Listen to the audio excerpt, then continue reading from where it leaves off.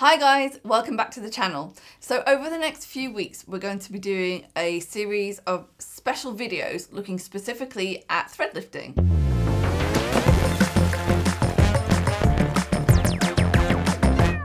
Now, I know previously I've said that I'm not a fan of threadlifting, and I even said on a video a couple of years ago that it's not something that I would do anymore. I literally despise doing the treatment. Simply, I hate doing them.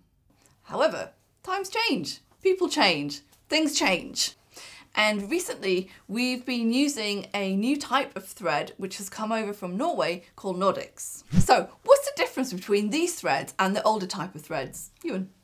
Well, these threads are made of two separate materials combined. One of them is poly-L-lactic acid and one of them is polycaprolactone. Both of these materials individually have been used in theatres for operations as a suture material for a really long time, so we know that they're safe to use within the skin. So why has this company decided to combine the two materials together? Well, the poly-lactic acid threads tended to be quite stiff and brittle and were quite prone to breaking when inserted into the skin, which obviously you don't want. Also, the PDO threads, which were also popular, don't have very good longevity. So in terms of longevity, why are these threads better? The studies have shown that this particular material retains a lot more of its lifting capacity, so almost twice that of PDO threads. Also, the degradation of the thread itself seems to be very, very minimal, even at 32 weeks. So what does that mean for our patients? Well, if you're using a thread to lift the face, it's called a suspension thread, it means you're going to get a lift for a lot longer than you would have with PDO. If you're using the threads for something like skin improvement, if the thread is staying in the tissues for longer, as your body breaks it down slowly, it's building its own collagen, elastin, hyaluronic acid. So your skin is going to look better because you're getting that collagen stimulation for a lot longer time. So in this particular brand, there are lots and lots of different types of thread, and we've got lots of different applications for them.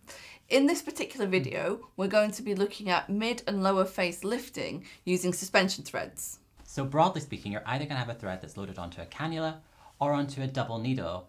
They're pretty different and they're used for slightly different things. We'll use a cannula thread to usually lift the mid-face, the cheek area, and we'll use a double needle to lift the lower face and try and help with the jowling, and we're going to show you some clips of that in a second. We're using a cannula here because it's blunt on the end. As you can see, there is an entry point but no exit point. With this particular brand, there are lots of different lengths of thread mounted on different sizes of cannula, and we select the length and diameter of the thread according to the area which we're trying to treat.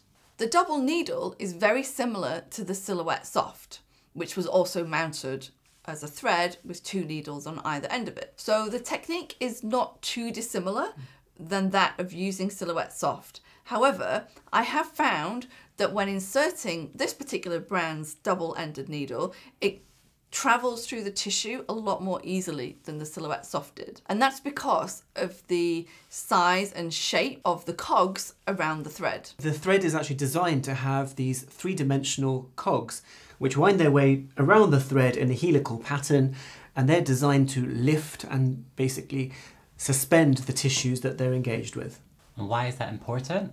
Well, linking everything back to our aging process, our cheek fat tends to shrink and our skin tends to get a little bit more loose and drop down. So we're really just redistributing that tissue back up where it used to be. For the full result from this type of thread, it actually takes about 6 months, and that's because of the collagen stimulation which you'll experience post-treatment. However, you can see that there will be quite a good immediate improvement even so.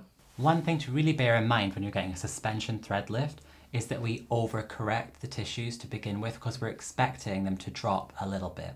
They shouldn't drop back to their original position, or we wouldn't do the treatment, of course, but we may overcorrect slightly to begin with to expect that to happen. So don't be alarmed if things are a little bit tighter when you first have the treatment than you might expect. One of the things that I didn't like about using Silhouette or some of the longer sutures was that often you'd get a flattening of the mid-cheek. So instead of it following the curvature of the cheek and creating more roundness here, it could sometimes make the cheek look a little bit flat. So Sarah, is everybody suitable for a thread lift? I would say no, not everyone is suitable for a thread lift. If you have a lot of lower face heaviness and laxity and you're really more of a surgical candidate, you're not going to get a good result from having threads placed. You're asking too much of the treatment. Likewise, if somebody is too young and they don't have that mild to moderate degree of laxity, there's not really much point in placing suspension threads in them. I always think of it when I see a patient and they come in and say they look in the bathroom mirror. Yeah. And they hike the face back like that. We're not going to get that with threads. But if someone's a bit more realistic and they just want a few millimeters of lift, that's something we can certainly do with threads in the right cases. Okay guys, so that's it for this week. Next week we're going to be continuing on with our thread lift special, and we're going to be talking about something which is really hot right now, which is the foxy eye look. Yeah. So we'll see you again next week. Bye bye.